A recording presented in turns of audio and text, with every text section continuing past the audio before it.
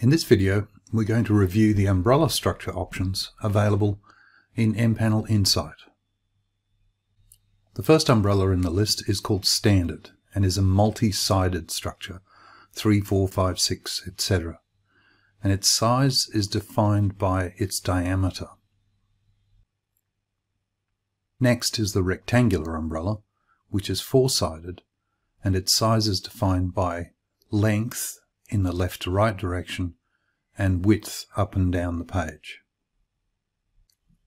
Umbrella heights are defined by post height and then the canopy height down from the top. To use these new structures, we'll start with an empty design space, and in the Framed Shade tab we click Add an Umbrella and select Standard.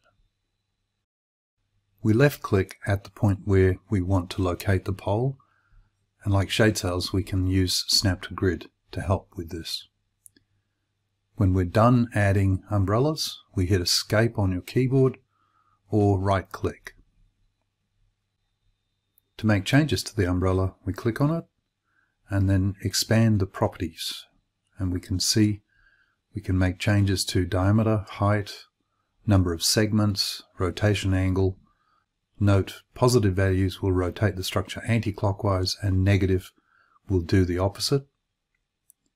And fabric brand and color. Let's add a rectangular umbrella and left click to place the pole and escape when we're done. We can see the default structure is square, but if we click on the structure we can change either the length or the width to form a rectangle.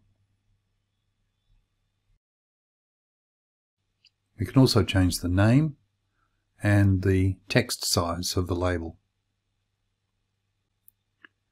As with other frame shades, if we want to move the structure, we click on the structure and select the Move Pole tool, and left-click and drag the structure. We can also control the exact location by changing the XY coordinates in the properties. Thank you for watching. If you have any questions or need any additional videos, please contact support@mpanel.com.